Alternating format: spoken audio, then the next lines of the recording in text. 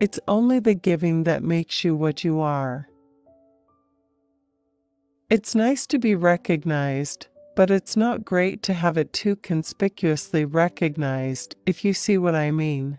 Gold records on the wall, or titles after your name, it's just not something. I don't feel that great about it. Seek that which within lies waiting to begin the fight of your life, that is every day. I think we always view people who make us feel uncomfortable and appear to intrude on our middle-class cozy space. We view them with, if not hostility, at least suspicion, discomfort, embarrassment. The flute was an alternative to being a small fish in an increasingly bigger pool filled with a number of great guitar players. I'm all in favor of banks that play their part in community endeavors, private individuals looking for loans, people who want to start up a little business, and that's what banks are for. In most cases, my favorite Jethro Tull songs will be determined by how I feel about them as live performance songs, not by the recorded identity. All the time I was playing the flute, the lines, the solos, the riffs, the construction, were based on my guitar skills. I did not play the flute to exploit its natural faculties, but I used it as a surrogate guitar. As a musician, life is not over just because you are getting older, and so I find retirement a very frightening and dark thought. In writing lyrics, well, for me, anyway, it's about getting into character, you know? Who is writing this? In the case of the original Thick as a Brick, supposedly a precocious, very young child who's fantasizing about his future and the context of all the confusing elements to which schoolboys are subjected at that time. I can never make up my mind if I'm happy being a flute player, or if I wish I were Eric Clapton. Touring is what you make it. I like to organize as much as possible myself. I suppose when I started playing guitar, it was the means to an end. I never thought of myself as a fully fledged guitar instrumentalist, and my early excursions on the electric guitar were curtailed when Eric Clapton came on the scene, and I decided I was never going to be in the same arena as a Clapton or a Peter Green. Writing lyrics is part spontaneous, intuitive, and part really thought through and carefully analyzed as you write it. It's a mixture of two approaches, and I imagine writing anything is like that, really. Some of it just flows, and you just go with it. The Rock and Roll Hall of Fame traditionally has had a management style that is very supportive of American talent, first and foremost, over everything else, and I think that's right and proper. A lot of pop music is about stealing pocket money from children. If Jesus Christ came back today, he and I would get into our brown corduroys and go to the nearest jean store and overturn the racks of blue denim. Just once I would like to persuade the audience not to wear any article of blue denim. If only they could see themselves in a pair of brown corduroys like mine instead of this awful, boring blue denim. I'm very much an observer and a conduit of thoughts and ideas. I think it's really the job of the composer, the artist, the painter, the writer to present people with options. I'm just really reflecting the thoughts and actions around me. I've always been fond of acoustic music. As a songwriter, you tend to develop your own style, your own technique, based around what it is you're trying to write and perform in terms of your own music. So a way of evolving a guitar style as a songwriter is much easier, I think, than developing a true style of your own just from listening to music or playing other people's music. I've always felt that some of my best lyrics are less than 3 minutes long, and it's great when you can do that to be succinct and get the message across in a simple, clear idea. There's always going to be a little bit of autobiographical content to everything. It's how you lend some authority to what you write. You give it that weight by drawing on your direct experiences and indirect experiences from people that you know well or a little. Prog didn't really go away, just took a catnap in the late 70s. A new generation of fans discovered it, and a whole new array of bands and solo artists took it on into the new millennium. I was always more interested in the ultimate live performance rather than the recording for its own sake. And, for the audience too, that thrill of just being there. Our politicians may fail us, but status quo always delivers on the promise. I was not a great guitarist, so I sold my 1960 Fender Stratocaster in exchange for a Shure microphone, made in Chicago, and a flute. I don't think people really do listen. We plug into music, and we have short attention spans. We tend to download individual tracks from iTunes rather than a whole album. We buy music DVDs and watch them once, and then they disappear into a drawer, or we loan them to a friend, and we never watch it again.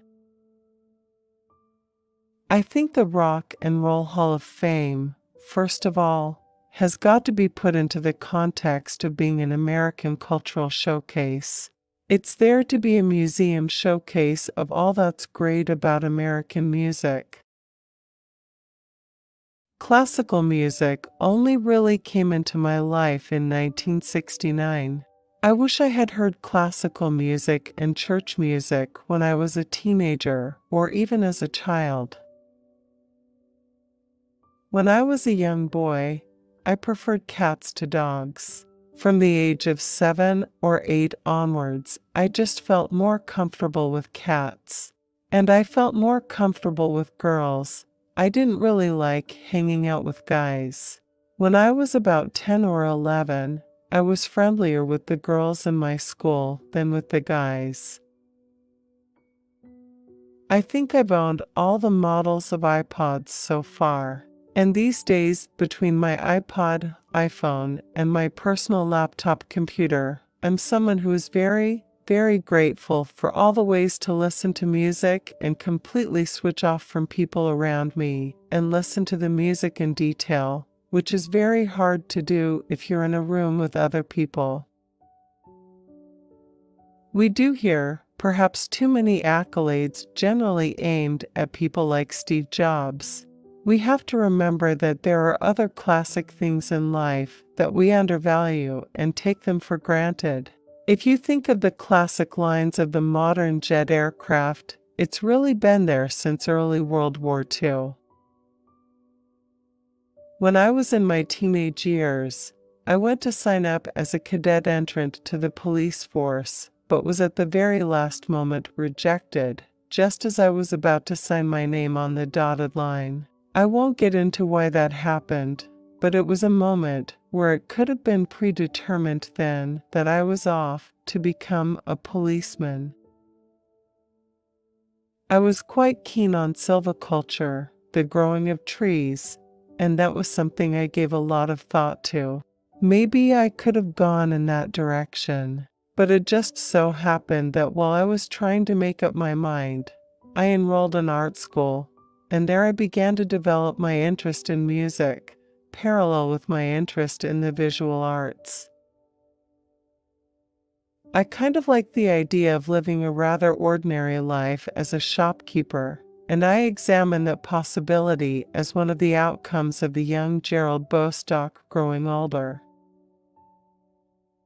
When I was a teenager, I really didn't like loud rock music. I listened to jazz and blues and folk music. I've always preferred acoustic music. And it was only, I suppose, by the time Jethro Tull was getting underway that we did let the music begin to have a harder edge, in particular with the electric guitar being alongside the flute.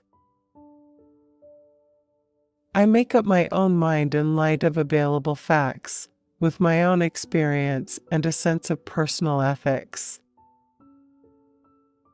I feel the audience has a right to know if some of the money they're spending is going to a certain cause, and reassuring them the money is going to where it's supposed to be going. I'm really terrible with small children. They're small, noisy, irritating, damp, and soggy. Not to be mean about it, but some great rock and rollers, like Bo Diddley and Chuck Berry, are pretty one-dimensional. Most people, from their second album on, find it much harder to be as spontaneously creative as they were with their first couple of records, and some people only have one thing that they do. There seems to be an inclination among rock musicians to be very carefree with money, but I negotiate the best flight and hotel deals on our tours to maximize the band's income. I don't want to see too much taken off the top line. I'm not one for Sudoku or crosswords. The thing that fires my little brain is doing tour budgets. It was instilled in me that the money I was given was not to be lost or spent on any other purpose. If you're going to use simile, analogy, metaphor, be descriptive and have some flowery adjectives and a few odd nouns and some engaging bits of dialogue or sentiment, then you're sort of writing a novel, really. But rock lyrics are not really known for their sophistication. I don't really set out to please anybody, and I don't think I ever have. I have occasionally been encouraged to try to write something specifically for the purpose of releasing it as a single to get radio play.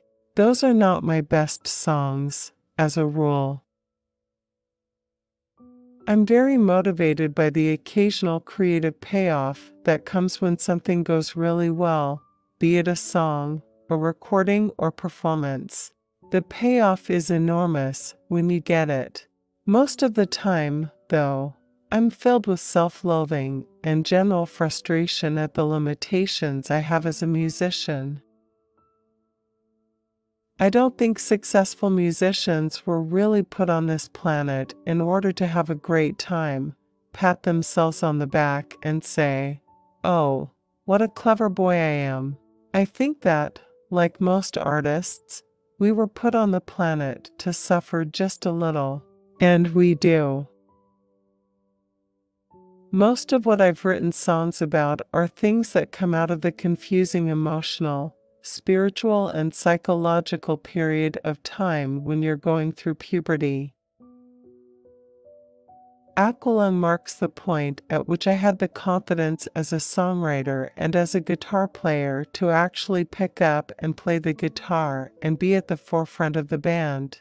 It's also the album on which I began to address religious issues in my music, and I think that happened simply because the time was right for it.